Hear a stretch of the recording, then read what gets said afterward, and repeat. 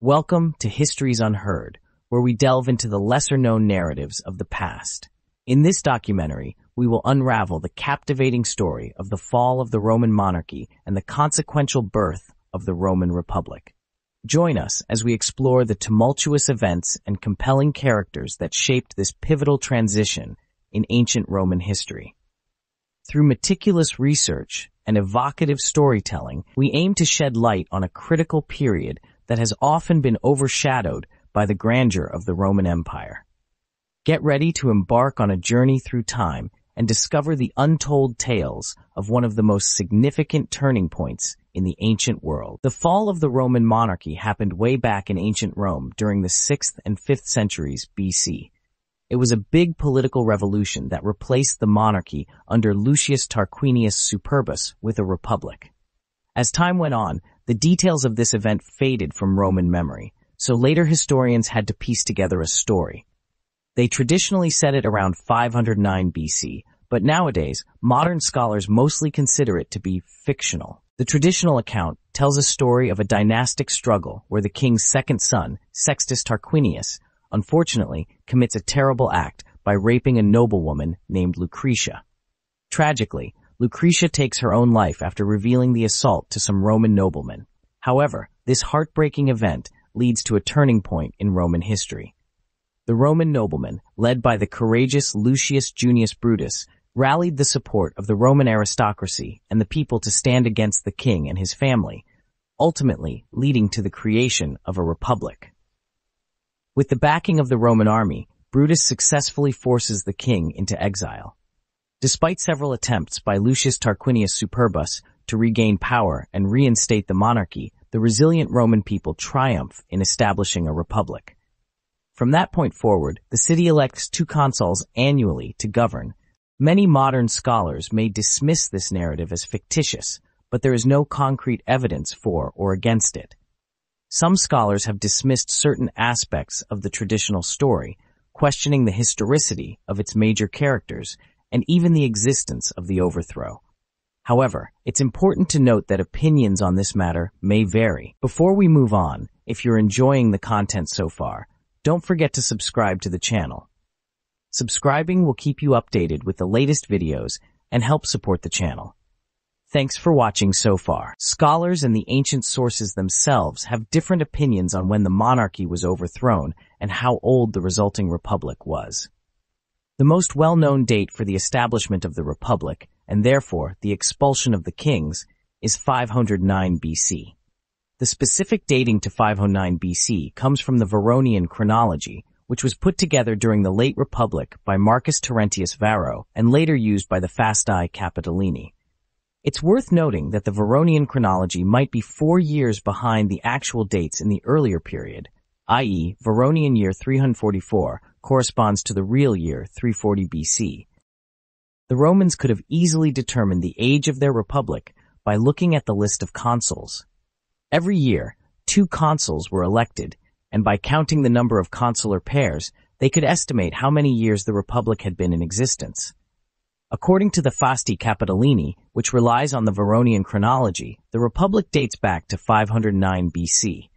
Livy's list of consuls suggests that the republic began around 502 to 1 BC. However, it's important to note that the accuracy of the consuls' lists is crucial for this estimation. Nevertheless, later historians reported dates that align roughly with that time, indicating that the republic was indeed founded. Another account is provided by Gnaeus Flavius, who proudly states that his temple to Concordia was dedicated 204 years after the dedication of the capital. His temple was dedicated in 303 BC, which suggests that the capital, traditionally believed to have been dedicated in the first year of the Republic, was actually dedicated in 507. Isn't history full of surprises?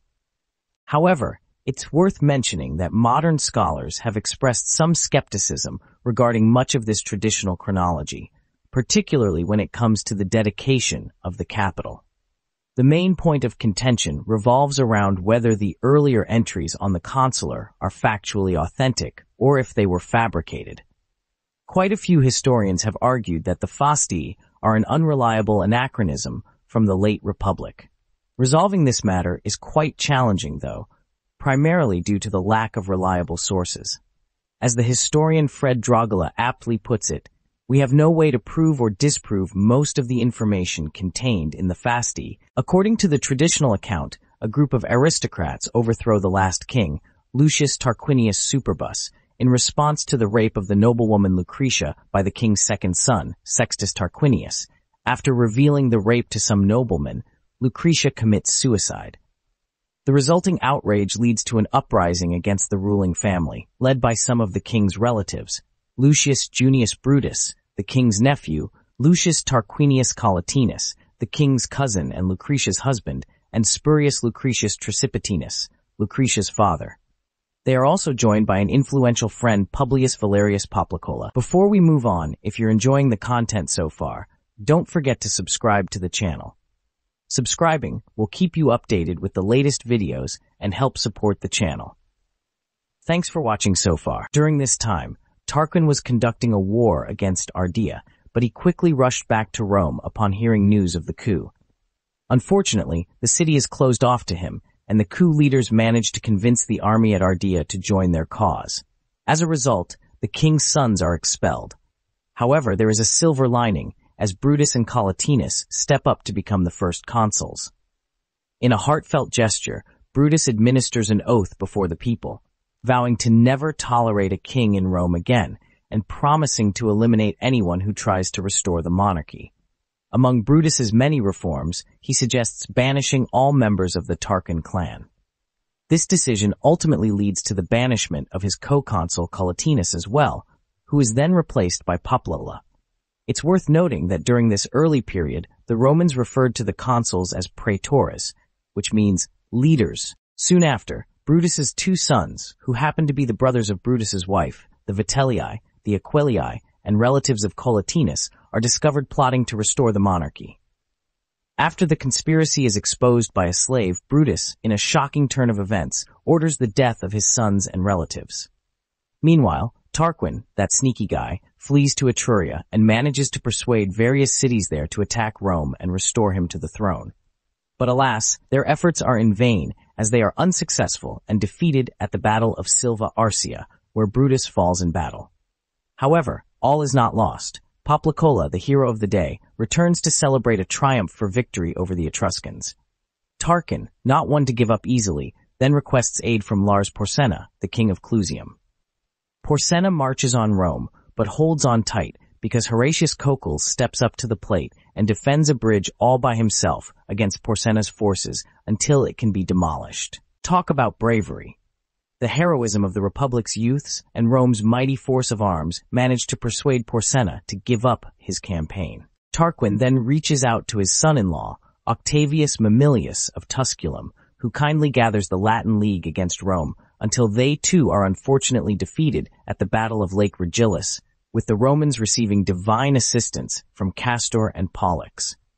With no more allies willing to attack the Romans, Tarquin bids farewell and embarks on a more permanent exile in Cumae before peacefully passing away in 495 BC. The Roman government then transitions into the hands of a group of esteemed aristocratic families, the patricians, who graciously elect magistrates from among their ranks, setting up conditions for the so-called conflict of the orders. There are so many different theories about what happened at the start of the Republic. It's fascinating how the evidence is sparse enough that multiple stories can be plausibly put forth.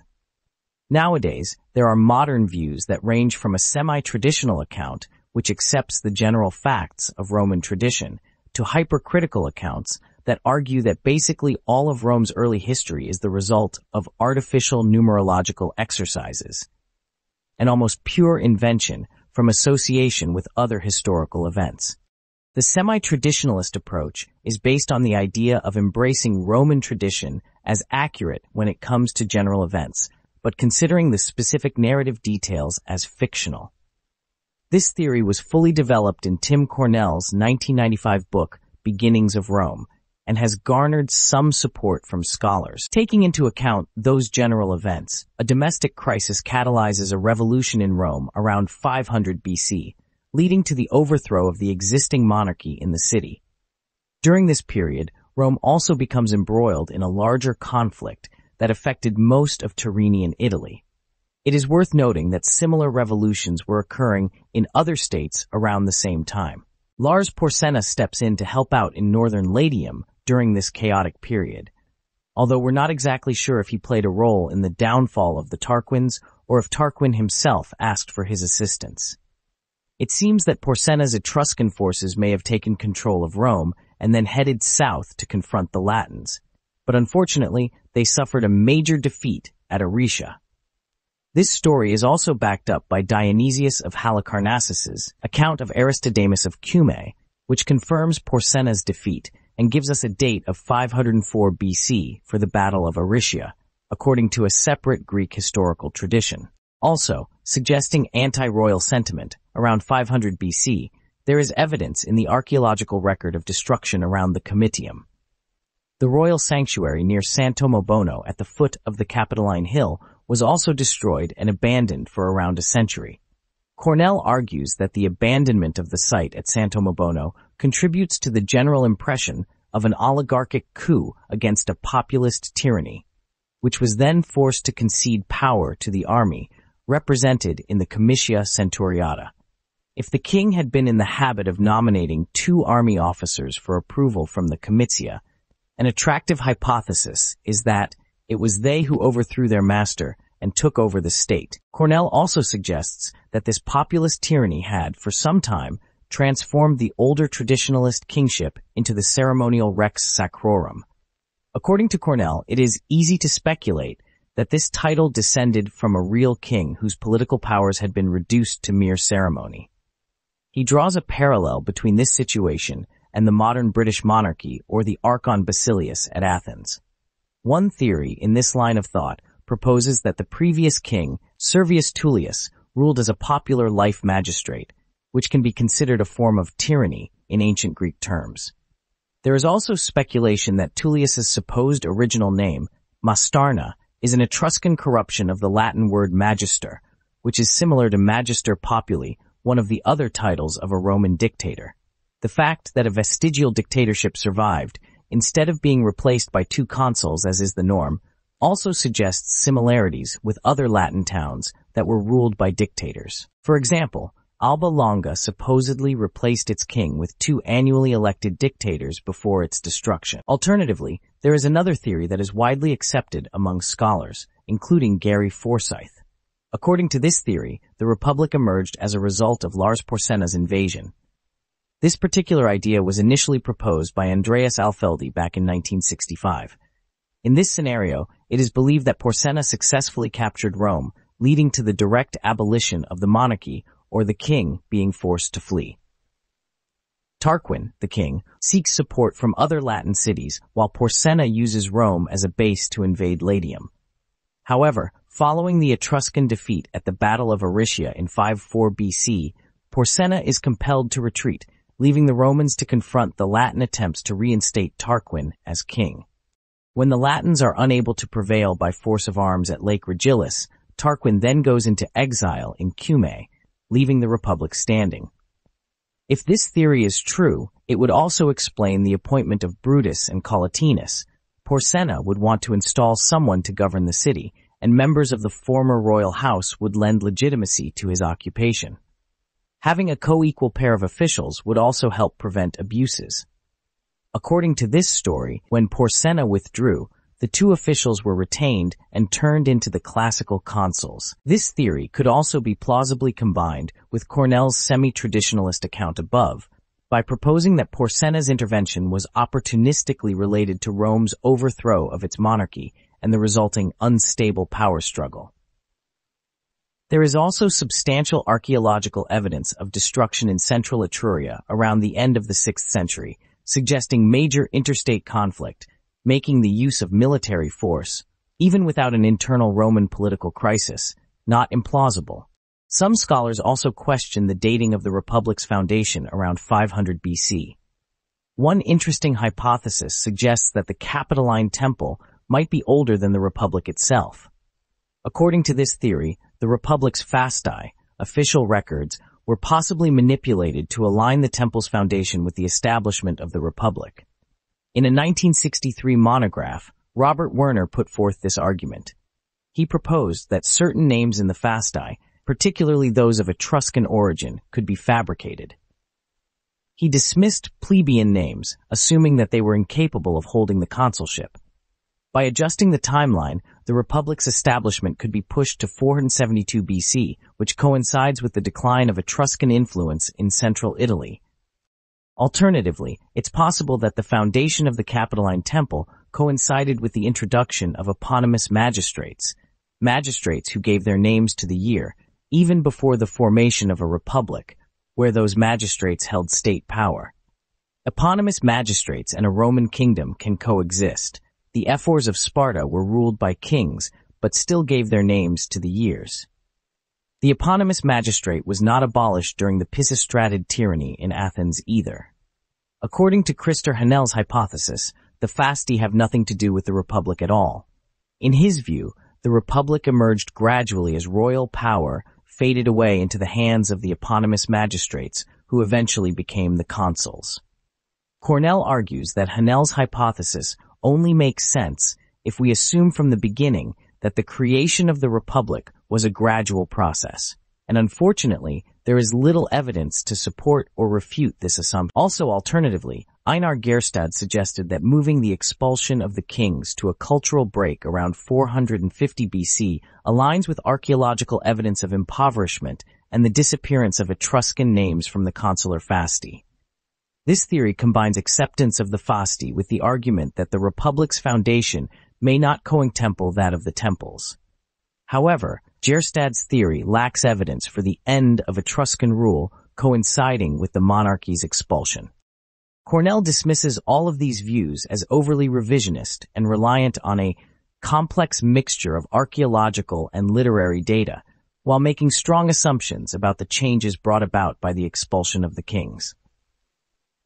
On the other hand, more critical historians, like Forsyth, believe that Cornell's treatment is too trusting and overly optimistic about the nature of the source material. Scholars have acknowledged that many of the traditional stories were fabricated by incorporating later events and literary tropes into the past, with dates likely copied from other Hellenistic historical traditions.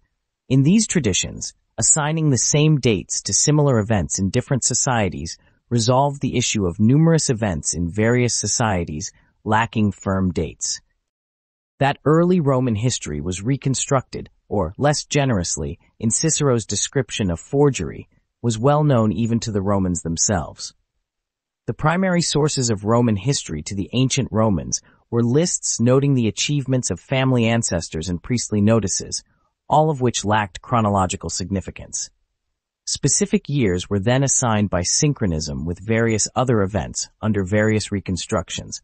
For even major events such as the Gallic sack of Rome, the surviving ancient historians disagreed at what occurred in what years. For example, Alexander Koptev argued in 2010 that the placement of dates in early Roman history was rooted in a single source by Timaeus of Tauromenium, which, as chronological urvator, shaped the chronological skeleton of Roman history, basing it on a comparison with the Hellenistic world, directly influencing the annalists, whose works flow forward to the sources we have today. Timaeus performed artificial numerological exercises, which provided a chronology onto which dimly remembered oral stories, like that of the expulsion of the kings, could be placed. Here, Timaeus's Dean of G, the start of the Republic, was an arbitrary synchronism. It started in merely the same year in which Cleisthenes established democracy in Athens, 510-9 BC. This also neatly explains why Roman history accords with Dionysius' discussion of the war between Cumae and Etruria. It was placed there deliberately. Similarly, according to some historians, Livy's account of the early republic follows a cyclic approach to history. They believe that there is a pattern of moral virtues rising and then declining, with each cycle lasting around 360-365 years. The cycle begins with Romulus and reaches its peak under King Servius Tullius. Then there is a second founding under Camillus, completing the cycle. This leads to another peak during the time of Scipio Africanus, before Augustus comes in as the figure to re-establish Rome and start the cycle again. Livy suggests that Romulus, Camillus, and Augustus are all equally heroic figures. The critical approach also emphasizes how the sources we have today were influenced by the political concerns and ideologies of Livy's time. It is believed that these sources were shaped to promote favorable political narratives about Rome's early history. As we wrap up this journey through the fall of the Roman monarchy and the rise of the Roman Empire, it's clear that this pivotal period in history shaped the world as we know it today. From the overthrow of the Etruscan kings to the emergence of the Roman Republic and ultimately the establishment of the Roman Empire, the transformation of Rome was a turning point in the intricate interplay of political intrigue, military conquests, and cultural evolution laid the foundation for one of the most influential civilizations in history. The legacy of the Roman Empire continues to resonate across the centuries, influencing law, governance, architecture, and so much more. We hope you found this exploration of ancient Rome both insightful and captivating. If you enjoyed this video, don't forget to subscribe to Histories Unheard for more fascinating journeys through the annals of history. Join us as we uncover the untold stories and lesser-known events that have shaped our world. Hit that subscribe button and turn on notifications so you never miss out on our latest releases. Thank you for watching, and we'll see you in the next episode of Histories Unheard.